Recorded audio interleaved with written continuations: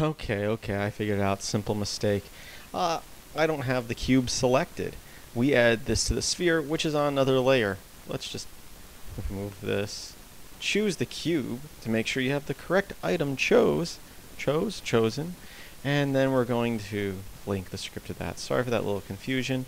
But a good thing I made that mistake so that in the future, spacebar, if you make that same mistake, maybe you'll realize it. Of course, that's not the first time I've done that.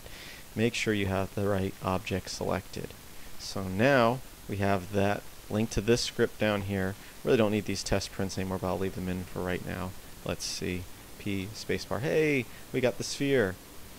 And actually, it's adding. I've hit spacebar a few times now, and you only see one sphere. That's because they're all going to the exact same position. So how can we see that there's multiple spheres? Well, real quick here, I'm going to go back to this sphere, and I'm going to create a new script here. So I'm going to hit this little plus button. I'll just call it move. And I'm going to use a script from an earlier video. I'm going to say import Blender Game Engine. I'm going to say controller equals Blender Game Engine dot logic dot get current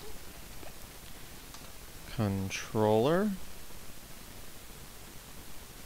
And really, as I said, we could probably even skip that and say owner. Let's see if this works, if I was right saying that earlier. It did earlier, so I would think it would. So now I can say owner, which is our sphere object, local position with a capital P, instead of capital S, dot Z plus equals 0.1. So now with the sphere selected, this time we do want the sphere selected, we're going to say always. We're going to say pulse mode. We're going to say script, and we're going to choose our move script. Link these here, press P, and our sphere goes up. Kind of look kind of grayed out there. That's because there's no lighting source on this layer. We'll go back to this layer now. If we start this up and press spacebar, you can see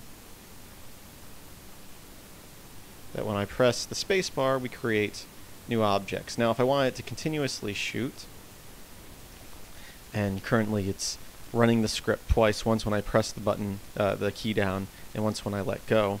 But if I hold down pulse mode here, I can now press P and hold down the key, and you can see I can shoot a whole bunch of those. It almost looks like it's growing, but it's actually just adding a whole bunch of spheres as the one that was just added moves up.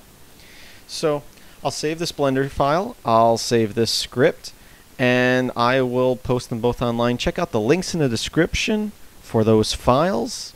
Also check out filmsbychris.com/Amazon to help support this site. And I hope that you have a great day.